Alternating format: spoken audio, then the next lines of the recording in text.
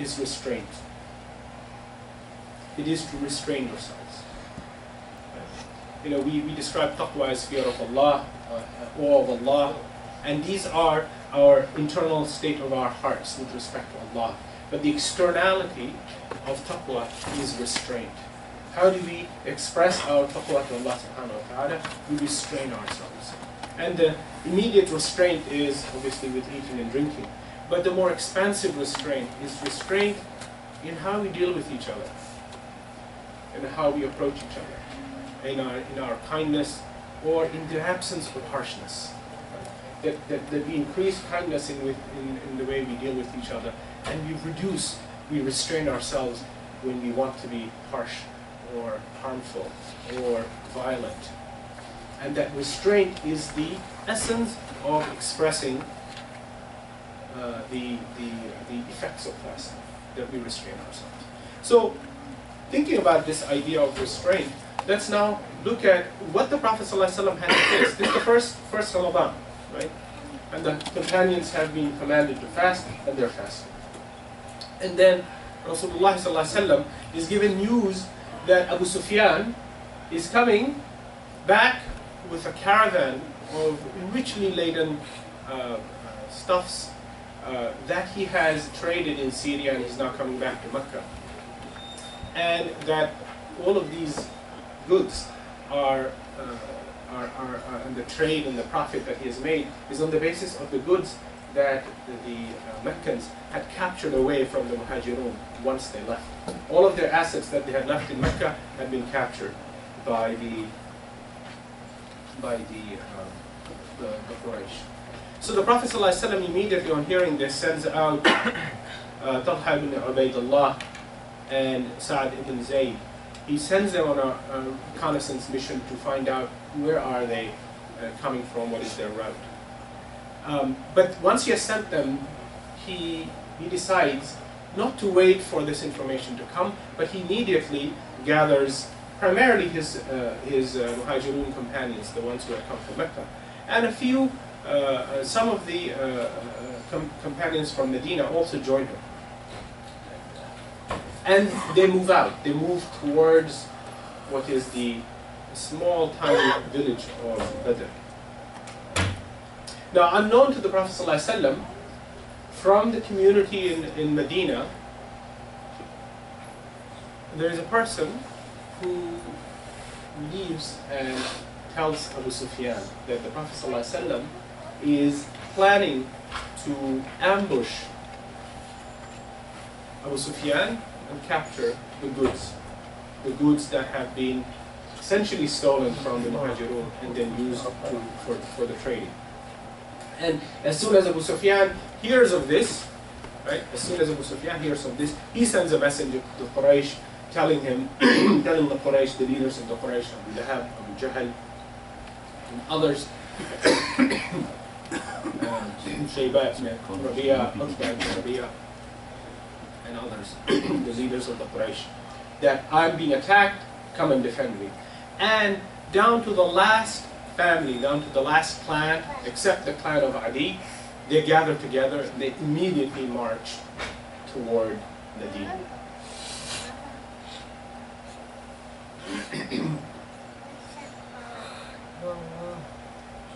This is in the month of Ramadan. Can you imagine? Can you, all of you are fasting today. Can you imagine that the Prophet is amongst us and he says, get up and march with me to take back what is yours. And you were fasting. Would you do it? Would you do it? This is what the companions of the Prophet were faced with. He asked them to do this. And they got up and they went. They followed him. And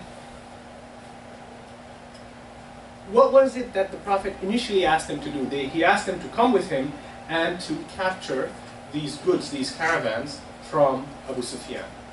Stuff that belonged to the Muhajirun. But when this news came to Abu Sufyan and Abu Sufyan turned, and this this interesting opportunity, if you will, turned into a much more difficult and dangerous thing for this community of believers. That is, now they're facing, and they have now heard, right? Because it takes a few days to get through this, and you have messengers going back and forth. Now they have heard there's 1,000 armed individuals from Quraysh coming to fight them. Now what do you think? You put yourself in those shoes. What do you think your heart and your mind would tell you? This is not what you're prepared for. Right? This is not what you were prepared for. And so Surah Al-Anfal, post this confrontation in the Battle of Badr, memorializes for the believers, for you, for us, for the ones who receive, and for the companions, the state of hearts and minds, and the state of the response to the Prophet's call. Right? And that's what we need to look at. All in the month of Ramadan. All in the month of Ramadan. Allah subhanahu wa ta'ala tells us that as the two parties neared Surah Al-Anfal, Allah reveals to us a condition of how the two parties looking at each other may have felt, but particularly focusing on the Quraysh. Allah subhanahu wa ta'ala tells us, وَإِذْ زَيَّنَ لَهُمُ الشَّيْطَانُ أَعْمَالَهُمْ وَقَالَ لَا غَالِبَ لَكُمُ الْيَوْمِ مِنَ النَّاسِ وَإِنِّي جَارٌ لَكُمْ فَلَمَّا تَرَأَتِ الْفِئَتَيْنِ نَكَصَ عَلَى عَقِبَيْهِ وَقَالَ إِنِّي بَرِيءٌ مِّنكُمْ إِنِّي أَرَى مَا لَا تَرَوْنَ إِنِّي أَخَافُ اللَّهَ وَاللَّهُ شَدِيدُ الْعِقَابِ. So Allah subhanahu wa ta'ala is revealing, of course, after the incident to the believers, that when the two groups met with each other, Shaitan was encouraging the Quraysh. And what is the translation? Remember how Shaitan made their actions seem good to them, that is to the Quraysh. And how he told them, no people can ever beat you today as long as I am near you. This was in the hearts and minds of the Quraysh, that they're coming armed with 1,000 people, and their spy who has left Medina has told Abu Sufyan, who has told him that, you know, these people who are coming from Medina, they are 313 or so people. They're ragtag, they have no arms, they have maybe shovels. They're not prepared to deal with you, and you are 1,000 people. You have 100 camels and a large number of horses. You're armed. And so Allah reveals that Shaitan told these people, you are not going to lose today. You're not going to lose today. Now this is Shaitan, and Shaitan's waswas is a lie, obviously. Right? But look at Shaitan's reaction that Allah subhanahu wa ta'ala reveals to us. However, when the two forces came in full view of each other, this is the ayah, Shaitan turned on his heels and he ran. And he said, I am free of you. أَنَا بَرِيءٌ مِّنكُمْ. Right? Which is exactly what he will say on the Day of Judgment. For those who will turn to Shaitan and say, but you told us to do this. And he said, I'm free of you. I'm free of your actions. I simply whispered to you these things. You are the one who did what you did. أَنَا بَرِيءٌ مِّنكُمْ. I see what you don't see. What did Shaitan see? What did Shaitan see? I'm afraid of Allah, and Allah is harsh in punishment. Because Shaitan is a believer, is he not? He's the ultimate believer who has failed. Right? He's the ultimate. His kufr is the kufr of arrogance. It's not the kufr of not recognizing Allah. In fact, he was among the companions of the angels, right? In the company of the angels. But his arrogance, that he was better than Adam, led to his rejection of Allah. Not to the rejection of the knowledge of Allah subhanahu wa ta'ala, no. But to the rejection of the commands of Allah subhanahu wa ta'ala. The Shaitan is a believer, but one who, despite his belief, rejected Allah subhanahu wa ta'ala. He has no doubt about Allah. There is no doubt in Shaitan's mind. And so when he sees that group of ragtag people, he sees something that the Quraysh do not see. And what he sees is the company of angels that are with Muhammad sallallahu alayhi wa sallam and his companions. Something that Quraysh could not see. Something that Shaitan saw, and he turned and he left. He left them to their devices. And he didn't tell them that he's leaving them, right? So what is this? What is this psychological effect that the shaitan first whispered into their hearts and said, you are not going to lose today. It is impossible for you to lose, and then he leaves. And he doesn't tell them what he sees, that accompanying these 313, that the eye says we can beat, but that he saw that angels had accompanied these 313 believers. So this is the condition, and for 2 days, these two parties look at each other. Right? They size up each other, and they're waiting, and they're trying to figure out what is going to happen. Now, the minute the Prophet ﷺ recognizes that what they had set out to do had been turned by the will of Allah subhanahu wa ta'ala, and Allah reveals this in Surah Al-Anfal, by Allah's will, to a much harder test for the believers. The believers thought this would be a cakewalk. They would just walk over to Abu Sufyan's caravan that was not armed. The caravan would surrender, they would take the goods and tell them, this is in return for what you've stolen from us, and everything would be good, and they would come back. And these believers with the Prophet ﷺ are now faced with an army 3 times their size, far more armed, and now they have to deal with this. And the Prophet ﷺ, he recognizes that this is Allah's will, that Allah has turned the tables as an immense test in the month of Ramadan, the first Ramadan, right, for the believers. But the Prophet ﷺ nevertheless turns and consults his companions. And in this is a great lesson for those who are believers, that even the Prophet ﷺ, who didn't need to in this instance, the ulama say in this instance he didn't need to consult the companions, because he had already been given this intuition, this revelation from Jibreel alayhi salam, right, that he had been told what's going to happen. But nevertheless, to strengthen the engagement of his companions, and this is a mark and a great lesson for those of you who are leaders of your communities. Right? You lead by involving people in the decisions that impact all of us. Leaders who are Muslims are not the ones who sit and who order. They're the ones who consult and who involve. And in this process, the Prophet ﷺ empowered his companions to think independently, to be deeply committed to what the Prophet was calling them to. Not merely as sami'na wa ta'na, which is the first aspect, which is the first phase, but then to commit with their own minds and their own creative energies and their own hearts and in their own words. Okay, and we see what happened when the Prophet ﷺ consulted them. Because Abu Bakr and Umar arose in this consultation and said, no, now is the time to confront them. We have stayed away from that confrontation, but now is the time to confront them. And the verse asking them to confront these tyrants had already been revealed. And so Abu Bakr and Umar say this. And one of the companions, Miqdad ibn Amr, who is from Banu Zuhra, he makes this very short speech. He says, Ya Rasulullah, proceed where Allah directs you to. For we are with you.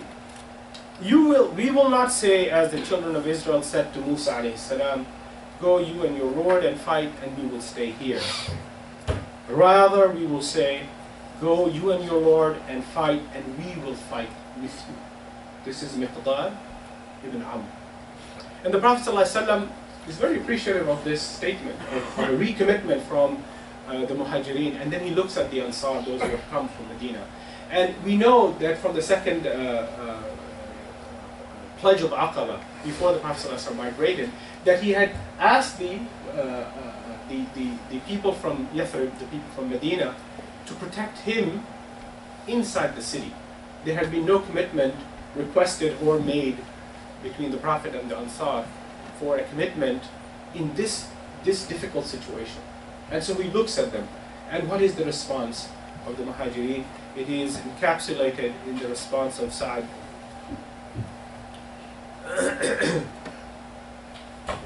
Sa'd ibn Mu'adh. And Sa'd says, O Prophet of Allah, we believe you and we bear witness to what you have granted to us, and we declare in clear terms that what you have brought is the truth. We give you our firm pledge of obedience and sacrifice. We will obey you most willingly in whatever you command us. And by Allah, who has sent you with the truth, if you were to ask us to throw ourselves into the sea, we will do that most readily. And not a man of us will stay behind. Remember, Sa'd ibn Ubadah is, Sa'd ibn Mu'adh is one of the leaders of Banu Aus. We do not deny the idea of encounter with the enemy. We are experienced in war and we are trustworthy in combat.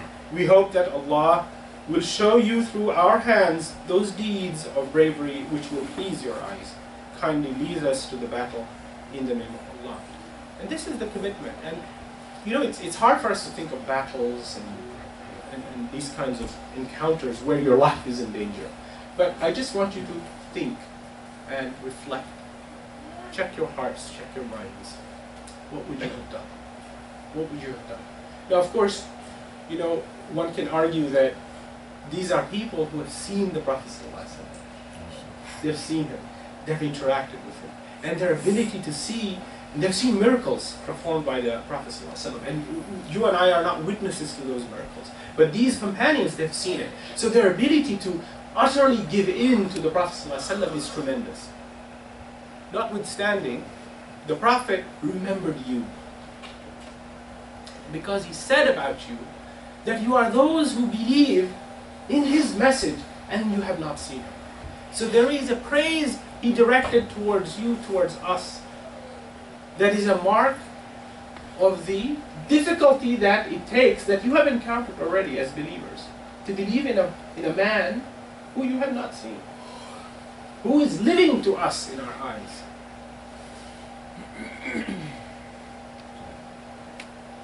And I pray that if we ever face a situation like this, we will arise and respond like the companions of the Prophet ﷺ did. أقول قولي هذا وأستغفر الله لي ولكم.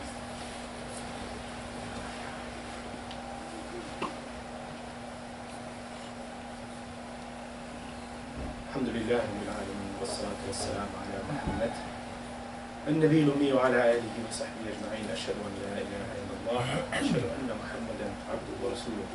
Allah says in Surah Al-Anfal, كما أخرجك ربك من بيتك بالحق وإن فريقا من المؤمنين لكارهون يجادلونك في الحق بعدما تبين كأنما يساقون إلى الموت وهم ينظرون. This is to describe that some of the believers, some of the companions had real heart palpitations, thinking they were going for an easy job and being faced with a far more difficult thing. For it was your Lord who made you, Ya Rasulullah, venture from your home for a true purpose.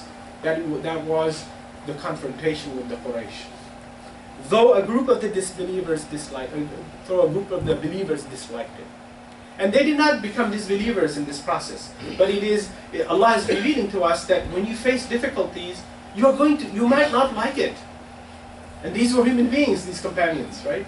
And there was a group of them whose hearts were shaking. And argued with you about the truth after it had been made clear, as if they were being driven towards a death they could see with their own eyes. That is, when you fear certain things, right, death becomes a much more horrible prospect. But when you fear only Allah subhanahu wa ta'ala, then death is simply a transition. Right? Death is simply a transition. And the yaqeen of the believer, the belief of the believer is that your death is not coming a moment before or a moment after Allah has destined it. Right? So this removes all this doubt. And for these believers who had a little bit of a heart palpitation, through the conversation with the Prophet ﷺ, this doubt was removed. And this is also part of what we learn in Ramadan, right? That when you engage with Allah's words, doubts filter away. Doubts are removed. But you have to engage. And these companions engaged with the Messenger of Allah ﷺ. And they had doubts. But that engagement and that proper response then removed these doubts. And so they met together. And you know the story of the Battle of Badr. I'm not going to go into the details of it. But I wanted to give you the circumstances leading up to them. And when the companions, the Muhajirin and Ansar arrived, again you see an example of the Prophet ﷺ empowering his companions. So when Hubab ibn al-Munzir, he asked the Prophet, they came to the first well of Badr, and they camped, they stopped, the Prophet stopped them behind this well. And Hubab ibn al-Munzir asked, Ya Rasulullah, is this place of stopping something that Allah has commanded you to do, or is it something from your own mind? And the Prophet said, this is my decision, what would you do? And he said, I think it would be better if we moved forward and had the wells behind us, so that the Quraysh couldn't access the wells. And the Prophet ﷺ said, very good idea. And he moved the whole group of 313, said that the wells were behind. And this is yet another example of the Prophet empowering his companions. Right? Think of you, those of you who serve as leaders of the community. Do not get this idea that because you are leaders of the community, you know it all. You don't know it all. But inspire those who are part of your responsibility to contribute. And this is so important. This is so important. This is in the midst of, a tough month. It's the first month of Ramadan. They have not fasted the whole month before this, and they're fasting this whole month. And remember, when was the Battle of Badr? The 17th of Ramadan, on a Friday. Right? It's a Friday. It's the 17th. They've been fasting for 16 days, and they are facing this difficult situation. And so on the day of the battle, Abu Jahl, who has been told already by Abu Sufyan, come back. Don't confront them because the danger is past. Our goods are safe. They're not going to attack us. But Abu Jahl, where is Abu Jahl's mind? Abu Jahl's mind has tripped. What do we mean by tripped? All those of you who are young and who were born and brought up here, you know what I mean, tripped. His mind has flipped. He is now fully focused on destroying these followers of Muhammad sallallahu alaihi wasallam. And the Prophet sallallahu alaihi wasallam knows. He knows this, and he's making dua. And he's saying, Ya Allah, if this group of believers is defeated, your worship will cease. What does the Prophet teach us with this dua? That victory and success is not because of our arms, it's because of our beliefs and our commitments to Allah subhanahu wa ta'ala. It's because of our uprightness. Allah defeated at the hands of His angels a far superior group. This response from Allah will come back to the believers, but the believers have to be of the quality of the believers who follow the Prophet sallallahu alaihi wasallam. And this is the most important lesson I can share with you, that Allah's nasr, His help and His mercy will be tremendous. It will be miraculous when we have the quality of belief and the quality of obedience to Allah subhanahu wa ta'ala that the companions expressed. إن الله وملائكته يصلون على النبي يا أيها الذين آمنوا صلوا عليه وسلموا تسليما اللهم صل على محمد وعلى آل محمد كما صليت على إبراهيم وعلى آل إبراهيم في العالمين إنك حميد مجيد ربنا آتنا في الدنيا حسنة وفي الآخرة حسنة وقنا عذاب النار ربنا لا تزغ قلوبنا بعد إذ هديتنا وهب لنا من لدنك رحمة إنك أنت الوهاب عباد الله إن الله يأمر بالعدل والإحسان وإيتاء ذي القربى وينهى عن الفحشاء والمنكر والبغي يعظكم لعلكم تذكرون وأقم الصلاة